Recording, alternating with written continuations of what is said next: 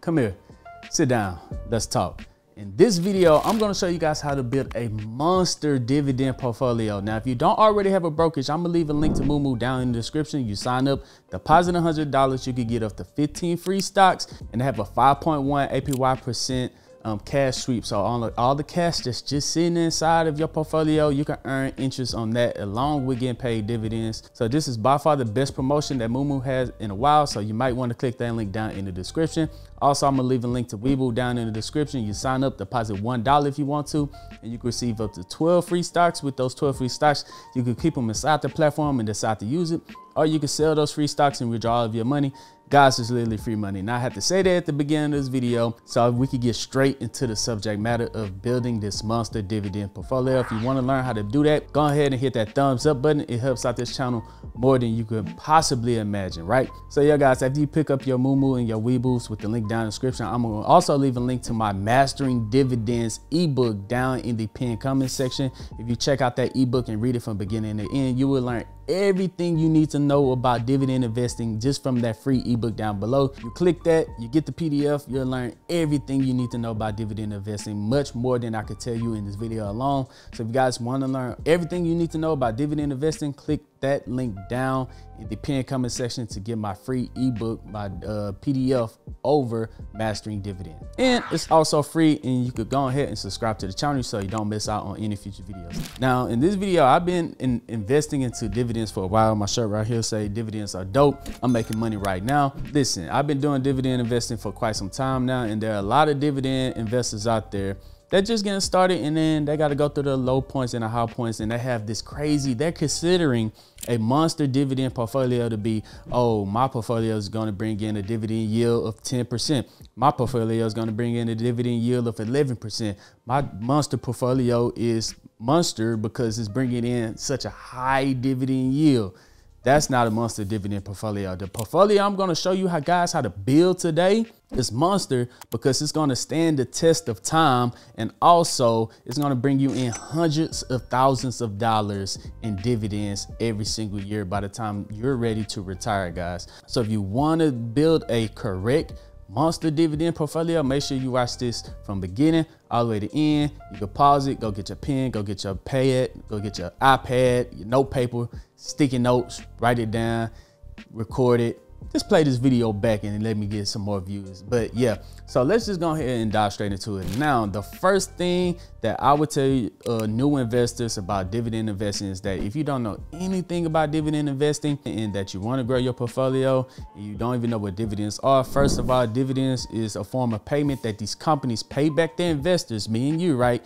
For saying, hey, thank you for investing inside of our company. Here's a little check. Now, what these companies are saying, it's by far the most passive form of income there is. I literally do nothing. I wake up and they putting money inside my account just like that, like once a week, sometimes twice a day, 3 times a day, money hitting my account. It's the most passive form of income there is if you're doing it right.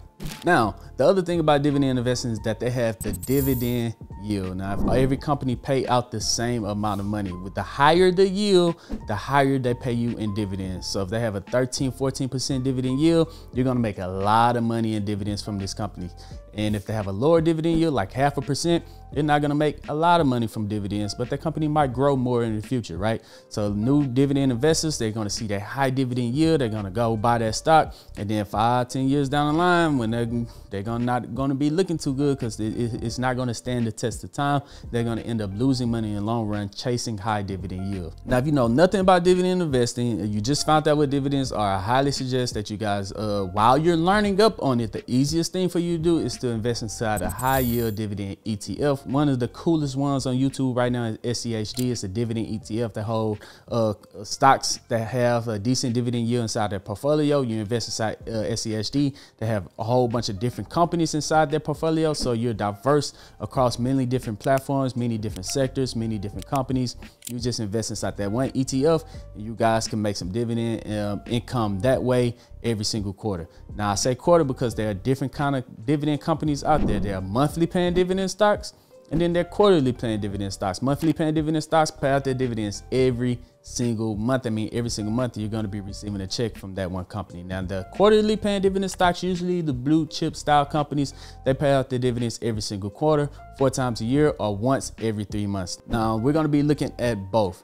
Now, so they have monthly paying dividend stocks, quarterly paying dividend stocks, and there's many of them, many different ones in between. Now, looking at some of the quarterly paying dividend stocks, take notes, guys. There are many out there. There are some that are dividend kings and dividend aristocrats. Now, dividend aristocrats, companies that's inside the S&P 500, the top 500 companies in America, and they've increased their dividends every single year for the last 25 years, right? Amazing. They increase their dividends every single year for the last 25 years. And then there are dividend kings. Dividend kings are the same companies that's inside the S&P 500, but they increase their dividends every single year for the last 50 years.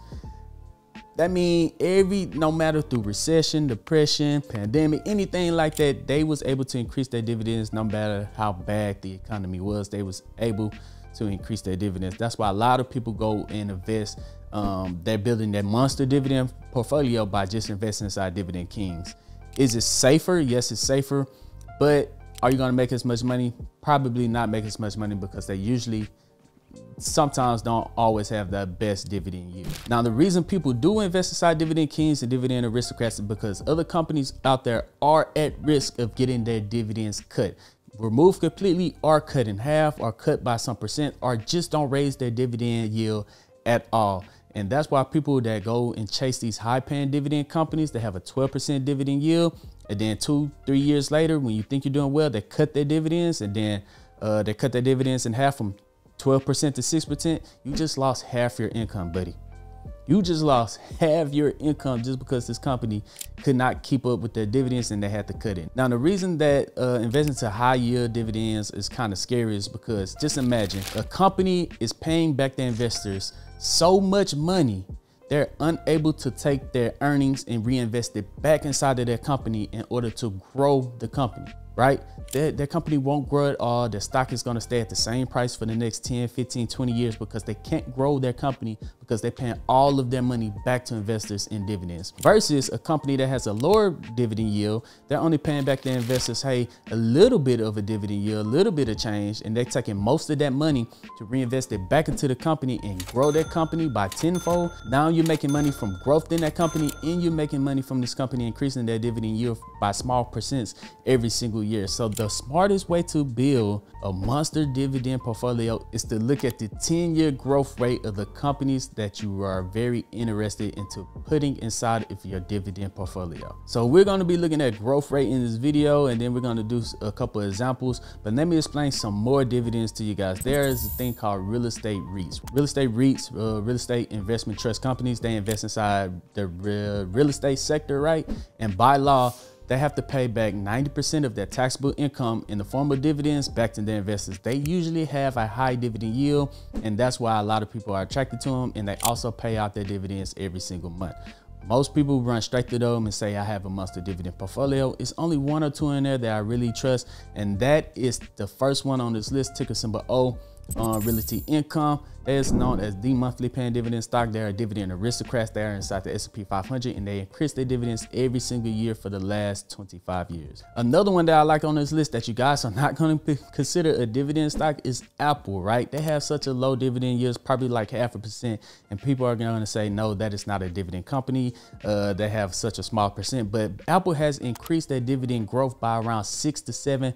It was at 10% not too long ago for the last 10 years, I think last year, but they increased their 10-year growth rate by around like 8%. I'll look it up later on in this video. That is amazing to me because it's not too high, it's not too low, and they have an amazing growth rate in their dividends for the last couple of years. And the growth in Apple is completely insane. So on one hand, you got the real estate REIT that pays such a high dividend, but not going to have a lot of growth. And on the other hand, you have Apple that pays a low dividend. They pay dividend, but they pay a low dividend, but they're going to have high growth in the future. And a 0.5% of $1 trillion company is better than 10% of $1 billion company, because the percentage on a multi-trillion-dollar company is going to be completely amazing, especially when they continue to grow over time. So we're going to pull up some stocks in this video. We're going to look at their growth rate. Then we're going to show you an example of how you can make hundreds of thousands of dollars in dividend income from dividend investing. But before we pull that up, another big thing about dividend investing is that if you guys don't do this, you're screwed. You are screwed, and that is the compound interest effect. You want to reinvest your dividends back into the company. Why would you not want to reinvest your dividends back into a company that you already trust, right? I'm going to show you guys in this video that if you invest $10,000 or one-time investments of $10,000 inside a company and reinvest your dividends versus not reinvesting your dividends, a one-time investment of $50,000 and a one-time investment of $100,000, reinvesting your dividends and not reinvesting your dividends, on how much money that you could be making in the future, from hundreds of thousands of dollars to not so much money that you could live off of in the future. So let's go ahead and pull up a couple of stocks, and I can show you guys how you can find these dividend growth rates, dividend yields, things like that, in order for you to start to build your own dividend, your monster dividend portfolio.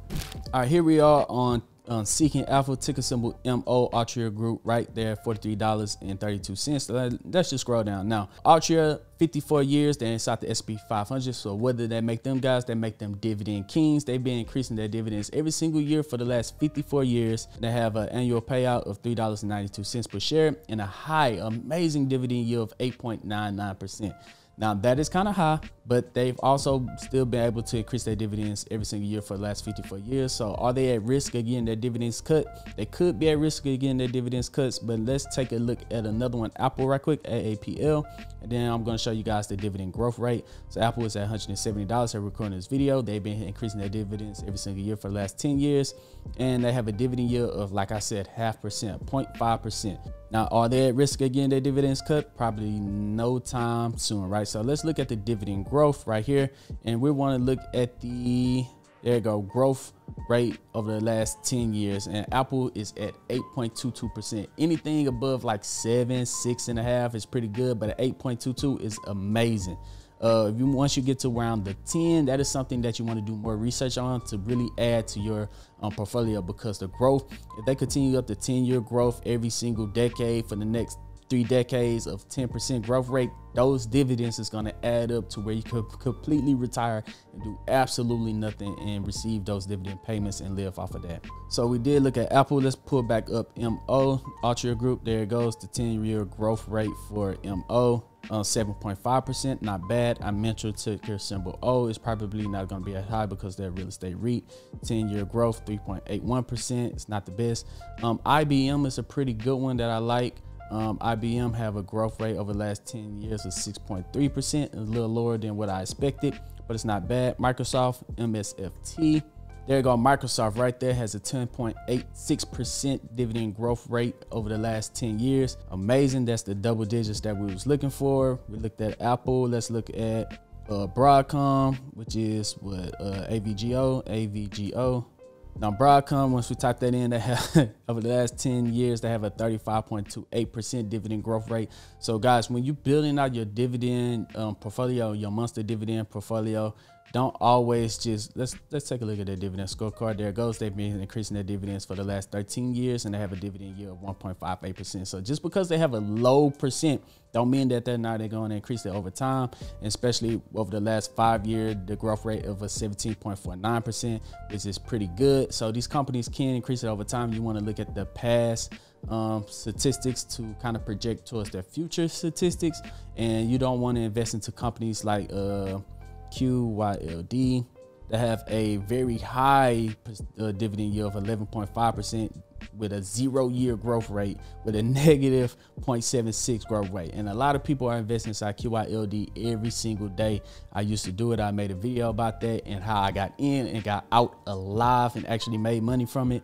But with QYLD, they have a negative growth rate, 0 years growth, but they have a high dividend yield. And people are building these monster dividend portfolios with high dividend stocks in there that pay out their dividends every single month.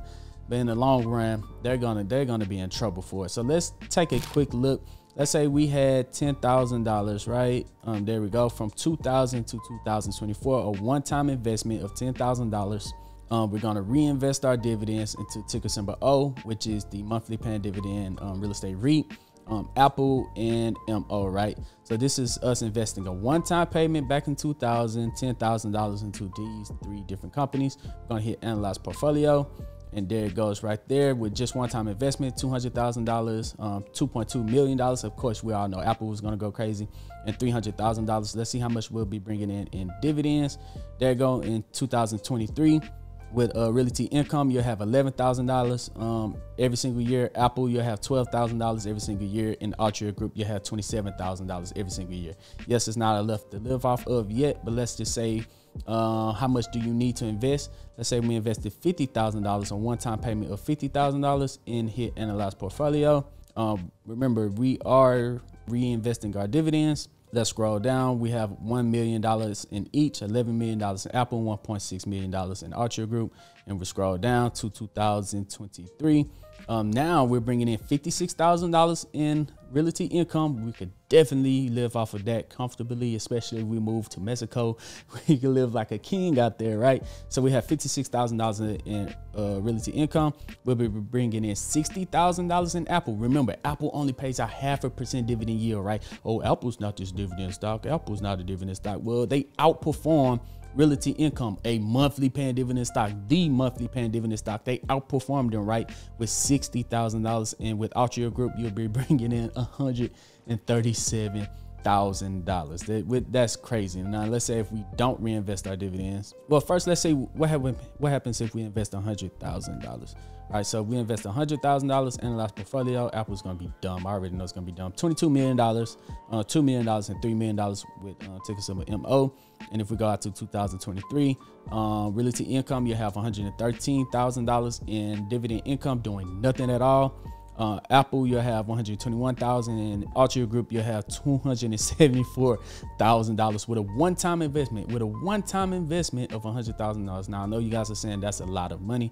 Let me show you guys this very simple trick. But what happens if we don't reinvest our dividends? Let me show you. All right, so if we don't reinvest our dividends, oh man, see that? Only $500,000, $189,000, and $18 million. And then our dividend income would be completely trashed. $30K, $100,000 from Apple, and 16 from Altria Group. So we always want to reinvest our dividends, and that's with $100,000. So let's just say we are going to reinvest our dividends, and we only started off with $50,000. But now, right, we're cutting that $100,000 out. We started off with $50,000, but we're going to invest $20 every single day, or $100 a week, or that's $400 every single month. Then we're going to hit analyze portfolio. And there you go. You have 1.6 million, 26 million, and 2 million. And you're still going to be bringing in a crazy dumb amount, right? $89,000, $146,000 from Apple, and then $202,000 from Altria Group. And that's just from 50K and reinvesting $400 a month. But let's just say if we started off with 10K, will we be comfortable? 10K usually it's not going to get it done, just a one-time investment. But we are reinvesting. With Apple, you'll have 17 million, almost a million with ticker symbol O, and Altria you have 1.1 million. And with dividends, you'll have you start off with a one-time investment of $10,000, and then you invest $20 every single day, or $400 a month. You will be able to retire very comfortably with 44K, 97K, and 92K. And look at that, Apple outperformed both of those high dividend paying stocks with $97,000 in dividends from a company that's not a dividend paying stock, because they have such an amazing dividend growth rate. And there we go, dreamers. That is a little trick that you guys can use to build a monster dividend portfolio. Don't go crazy looking for the high dividend yields. Oh, I need high dividend yields. Those are going to get cut. And then they have a negative growth rate. I could have showed you a whole bunch of examples of companies that had their dividend cut, or a negative dividend growth rate, or just because they have a high dividend yield. A lot of people are running that monster dividend portfolio. No, these that have a good growth rate, that don't have a high dividend yield to where they can actually grow their company, is going to stand the test of time. What I always say is that we are investing in companies that we absolutely love, that just so happen to pay dividends. We're not going to invest inside a company just because they pay dividends. That's not the #1 reason. We invest inside a company that we love, that just so happen to pay dividends, so it can stand the test of time and we can make money in the long run and also retire from dividends by doing absolutely nothing. Go ahead and hit that thumbs up button if you made it to this video. Let's try to get it to 1,000 likes. If we can get 1,000 likes, that would be completely insane. Hit the subscribe button. That helps out this channel more than you can even imagine. Also, let me know down in the comment section, are you already building out your dividend portfolio? What's the most you ever made in 1 month from your dividends? I'd like to check that out down in the description as well, because I'm going to do an update video on my monthly income from dividends. So make sure you subscribe to the channel so you don't miss out on that one. Guys, don't forget to pick up your free stocks down in the description to Moo and to Weeble. Pick up free stocks. That's an easy way to get started. If you guys want to learn more about dividend investing, I'm going to leave a link to my free ebook down in the comment section. But other than that, guys, thank you for watching. I'm Zeke, bringing you the Dream Green Show. I'm out. Peace.